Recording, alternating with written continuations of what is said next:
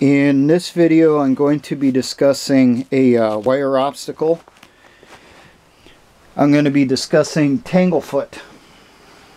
Now, this is something that used to be found a lot around perimeters of fire bases and base camps, especially in Vietnam.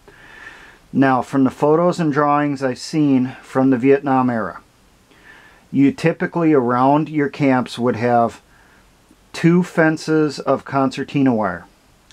And the separation between those two fences was possibly 20 to 50 meters.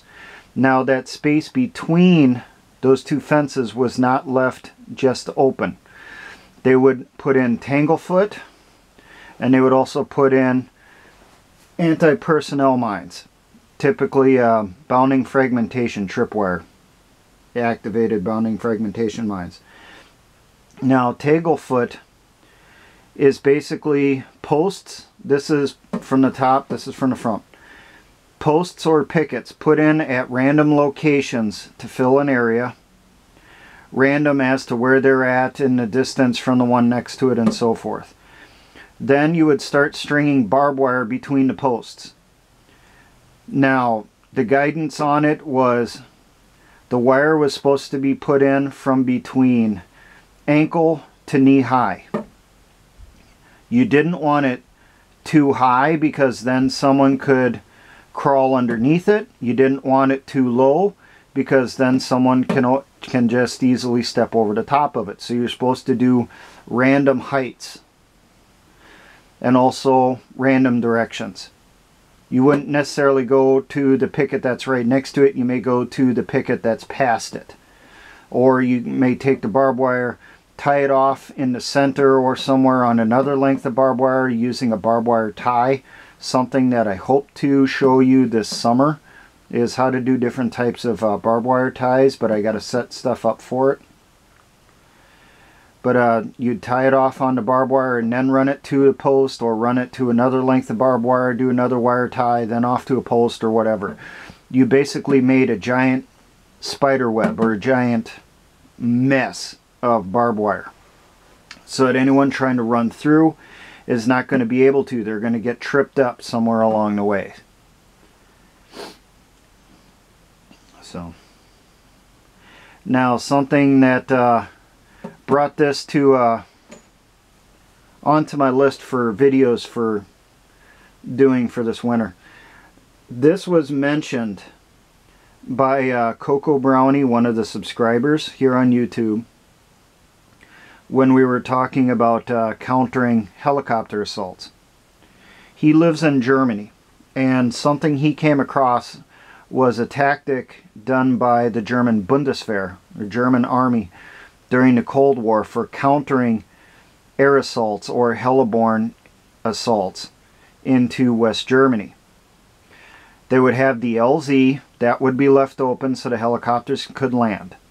And then around the perimeter of that LZ, they would put in posts or pickets, and they would string barbed wire between it as Tanglefoot.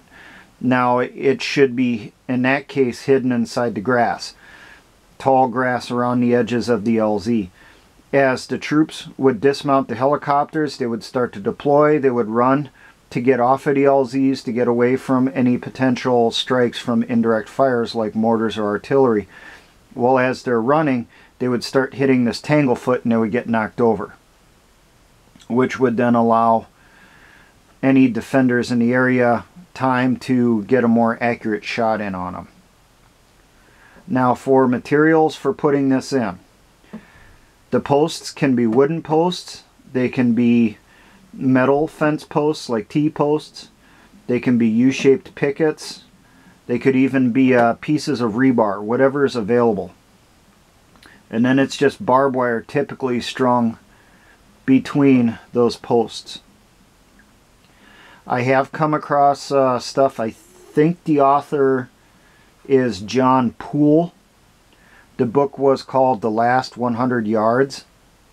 It's about the non-commissioned officer's role in small unit tactics on the battlefield. One of the things he had in there was a way to stop your enemy from escaping an ambush site. You would be hidden in off on the side of the trail, while between you and the trail string some communications wire, some telephone wire, at like Tanglefoot between trees or posts or bushes, you know, hidden in front of you. As your enemy would counter your ambush, toss grenades and try charging into you, they would start hitting those phone wires and fall down, trip right in front of you, and then as they're getting up, it allows you to get in a shot on them more accurately to take them out, to keep them trapped in an ambush. So,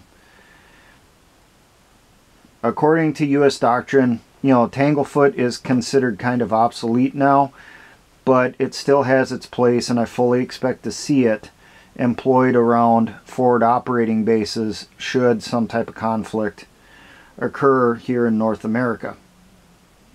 So, but as I just pointed out, it's also can be adapted for other purposes, like adding to your ambushes to slow your enemy, keep them in your kill zone, use them to try to keep enemy from deploying off of helicopter LZs to assault you, and so forth.